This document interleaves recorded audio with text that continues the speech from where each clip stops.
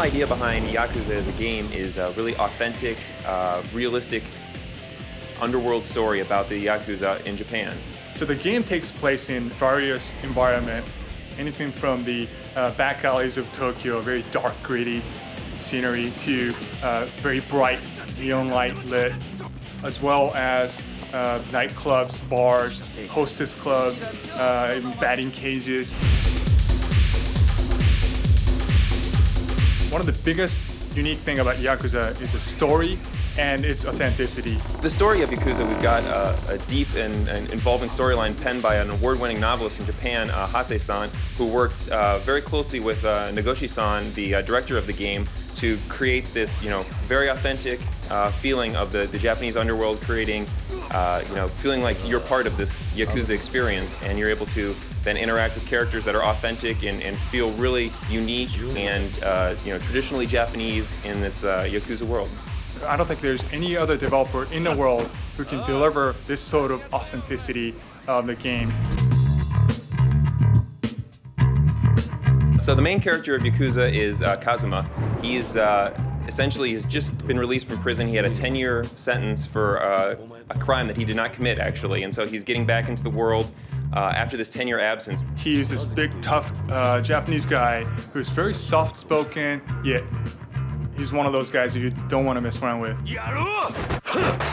The other main character in the game is his best friend Nishiki, who essentially is the one who committed the crime for which Kazuma took the rap. And now Nishiki has taken this opportunity through 10 years to really propel himself through the ranks of the Yakuza. And now their friendship is tested as they are put on either side of this missing $100 million. Haruka, she's a young girl who plays a really interesting role in a story. She's essentially going to hold the key to the mystery that wraps around the story. You're going to meet dozens of interesting characters all the way throughout Yakuza. There's a myriad of Yakuza bosses and sub-bosses, enforcers. You'll run into the Chinese triad. You'll see all sorts of things from street punks to anything you can imagine in the nightlife of Tokyo. The story is what really drives this game, and cutscenes is an excellent way to demonstrate how the story is portrayed in a game. It's totally Hollywood style, great camera work, it's very cinematic, there's great editing and great performances in here. So you'll see a lot of really top-notch, high-quality cutscenes to kind of pull the story, get you really involved as you get fighting your way through the world of Yakuza. The prequel sets you back to where Kazuma, Nishiki, and Yumi were still in orphanage, and how they met and how they spent time together building their relationship, and how they decided to go out to the world and enter the Yakuza world.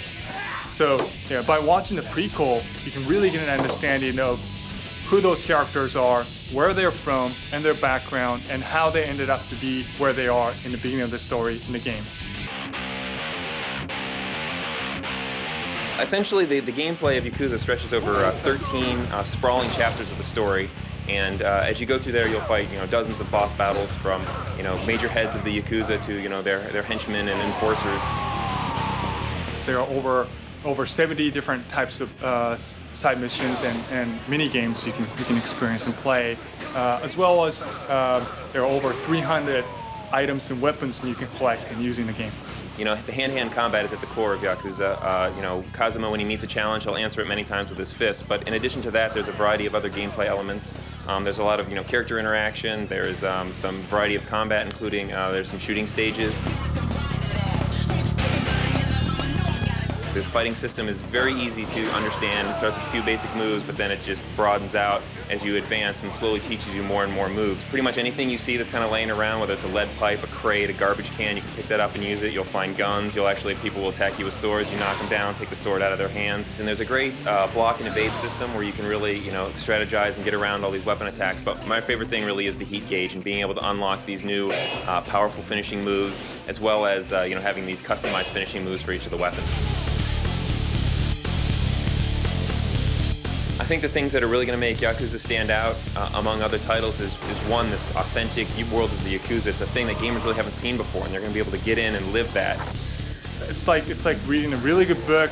You just can't wait to turn a page, or watching a really great film. You just want to keep watching it to find out what happens next. This game and the story delivers just that. It's going to be an experience unlike any other on the console.